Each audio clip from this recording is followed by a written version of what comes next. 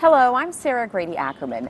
This year's Florida Book Award silver medalist in the poetry category is called Still the Mountain. It's Lola Haskins' 10th book of poems, and she's joining me now. Welcome, Lola. Thank you. And congratulations. I know this had to be exciting. Oh, it was really, yeah. And also, I'm going to let my granddaughters wear the medal to school. Oh, wow. Because there's a real medal, and they're going to love that. And a good show and tell story, I'm sure. There you go. Well, just give us an overview of the poems in this book, because they really span like the whole spectrum of topics. They do. Actually, I put it together in, they also, I wrote them at a very different time frame from each other. Some of them are recent, some of them I wrote a long time ago.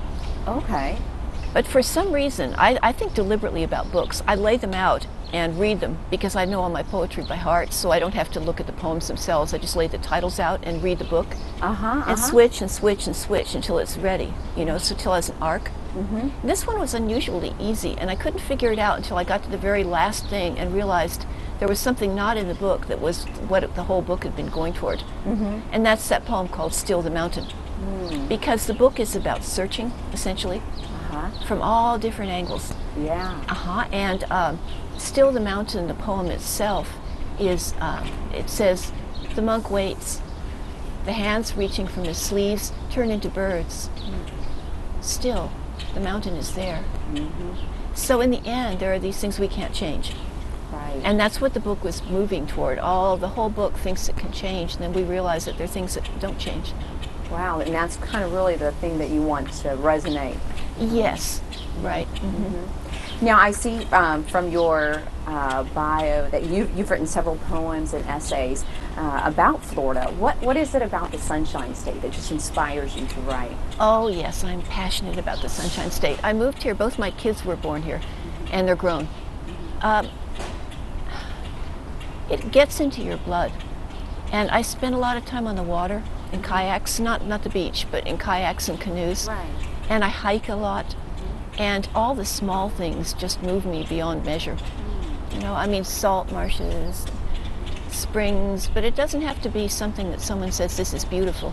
The book I'm working on now is going to be ecstatic nature poetry about Florida. And I think that I can go on and on. Well, and how often is it when you're out in nature that the poetry hits your heart and you're inspired?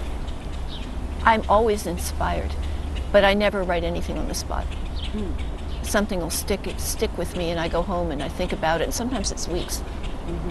Well, years. Obviously, this is something that is deep in your heart. That's right. What did it mean to you when you learned that you had won this award through the Florida Book Awards? Well, I'm so conscious of how many wonderful writers there are that it's not, I don't feel any better than anyone.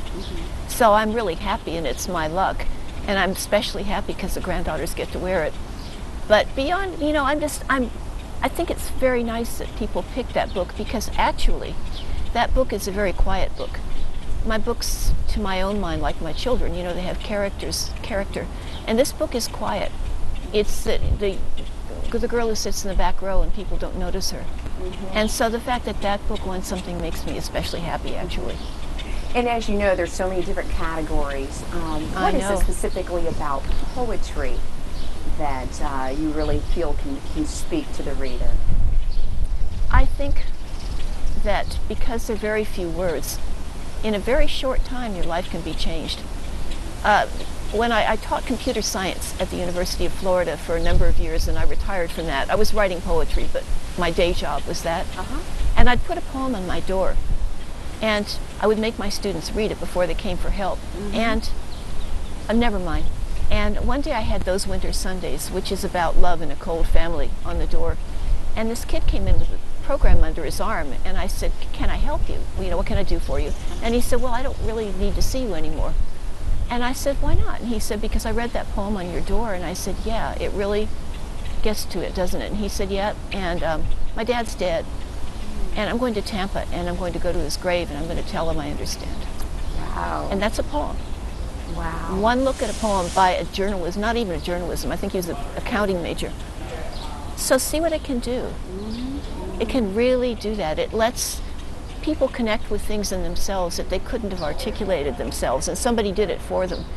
And it helps you know yourself better. It helps you feel more deeply about your life and everything else.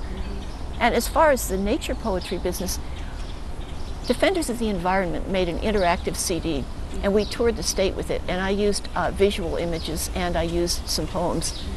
And afterwards, Cynthia Barnett, who's a journalist who wrote a book about water, came up to me and she said, you know, if the legislature could see what you just did, it would change some minds. And she said, I never thought of that. And that's one thing I'd like to do with the next book, actually, is I want to use it, like, not use it because it comes from inside, but I would like it to have some effect like that. Well, thank you so much, Lola, for shedding some light on the area of poetry. And again, congratulations on your silver medal on Still in the Mountain. Thanks. Still the Mountain. Still the Mountain. Thank you so much. Production of this program is made possible in part by a grant from the Florida Humanities Council. Additional support comes from the Florida State University Libraries.